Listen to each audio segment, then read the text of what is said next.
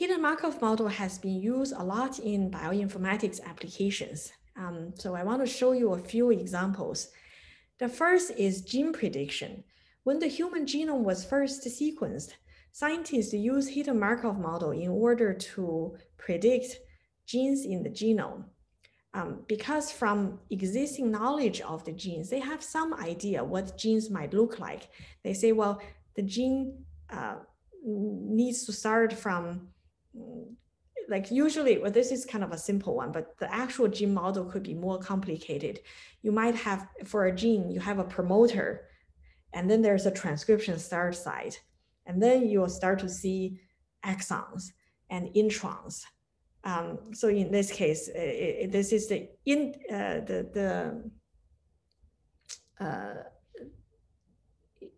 so this is the coding model for the coding region. This is the intergenic region, and this is the stop codon and the start codon in order. So you start from a gene. In the exons, start codon have every 3 amino acid codes for, every 3 nucleotide code for amino acid. And then you might have introns in the middle, and then another exon and an intron and another exon. And then it ends with, stop codon and also the end of the exon, untranslated regions. And then you go to intergenic regions in the genome. And so these are the hidden states, actually a lot, more than 2, because there's promoter, there's exon, there's the first exon and the last exon, there's the middle exons, and also there are many, many introns. And then you have intergenic regions, which are in between genes. And then at every particular hidden states, you could say, well, because promoter, we know that there's CPG island, maybe there's like a CG rich region.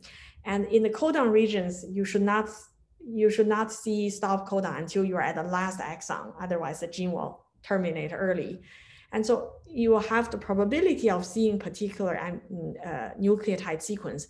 And the model can be trained with some basic knowledge of existing genes, but then after the genome sequence is sequenced, you can use that initial estimate to run through against the genome, identify some genes, and then update the parameters again and run it through again, and so on until it converges. Then you will get the parameters for predicting genes, but also annotated genes in the genome.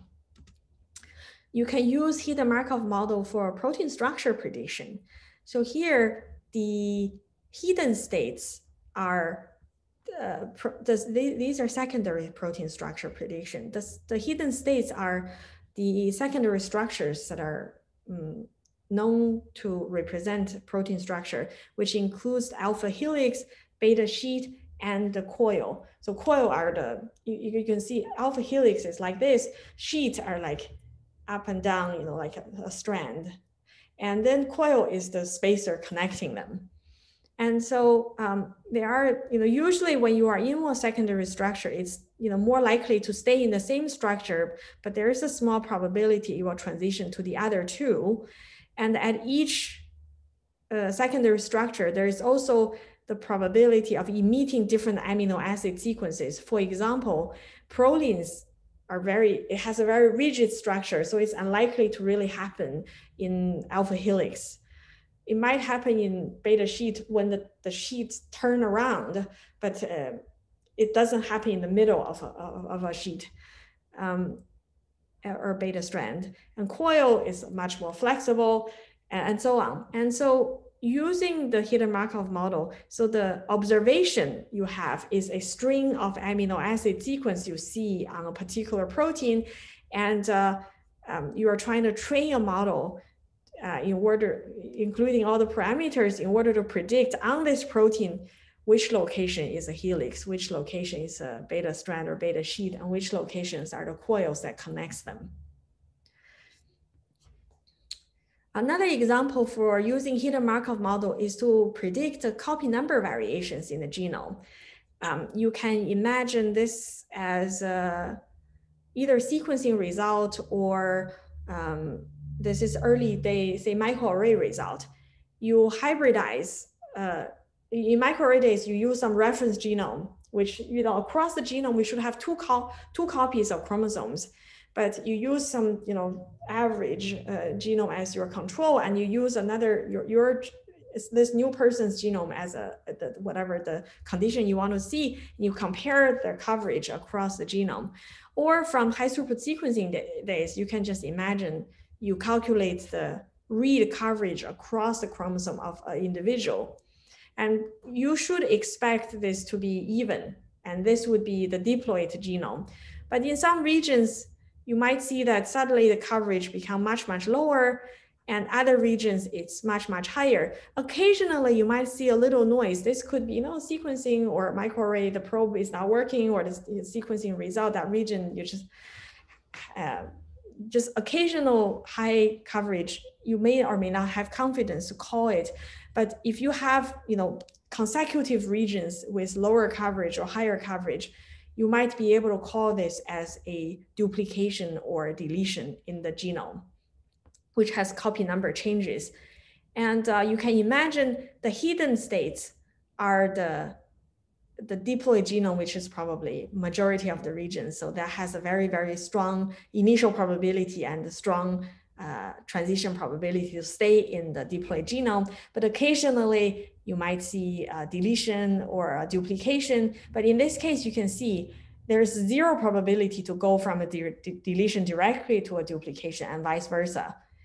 So you always go back to diploid before you go to the other the other possibility. And the emission probability is, the probability of seeing this level of read coverage or microarray hybridization signals. Whereas deletion, you can see there's kind of a lower distribution, and duplication will be higher. And so you can use this to call the copy number variation regions across the genome of an individual. The reason we cover this particular lecture now after the hidden Markov, after the HistoMark ChIP-seq is hidden Markov model has been used to annotate regions in the genome. You remember there are different histomarks across the genome.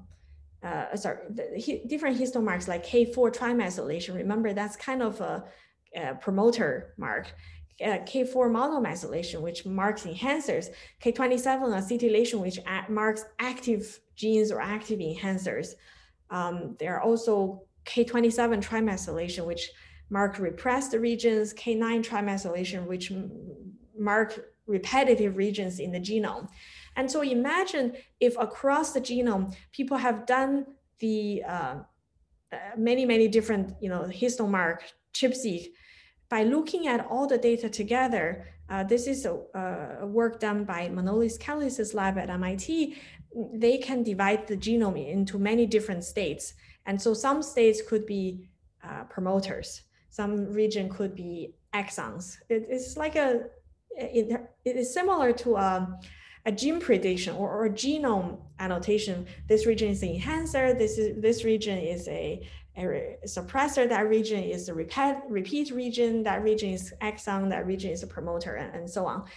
But instead of using genomic DNA sequence as the input data, it's using all the histomark data across. So in this study, the discrete time is 200 base pair region in the genome. They divided the genome into 200 base pair bins, and at every location, it looks at the histomark signal. What's the observation is, what's the K4 trimethylation signal, K27 acetylation signal, what's the K79 methylation signal, K4 monomethylation signal, and so on. And based on all these observations, it makes a best guess that, oh, this region is a promoter. And we know if this is a promoter, then the region next to it is likely to be a first exon of a gene. And so there's a transition probability there. The hidden states are the genome annotation, or the states of the genome. And so Chrome-HMM is the method that can predict the chromatin states or chromatin domains based on the histomark data. Another application which you will see in homework 4 is to predict the chromatin topology. So in addition to annotating which region of the genome has promoters and enhancers, in the next lecture, you will see that the genome very often has these topologically associating domains. And so sometimes within a domain, there are stronger interactions. This particular region of the genome interact with another region of the genome, even though they are further away, say 100 kb away, there's kind of interactions. And so, and they dictate, how often things interact with each other.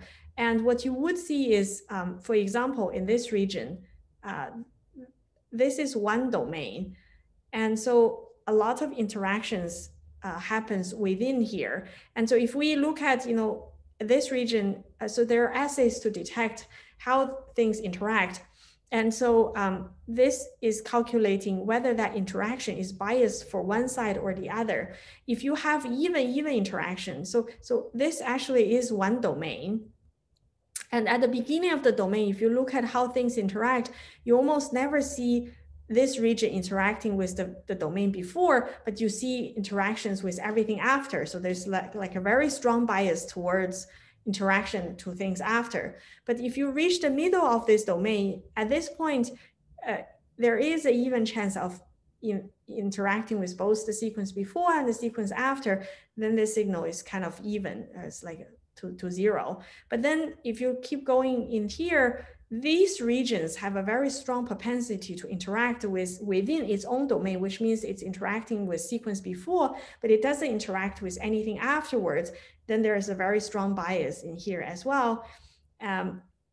So based on the chromatin interaction data, you will see that these type of interaction are suddenly biased towards interaction with things after, or interactions with sequences before.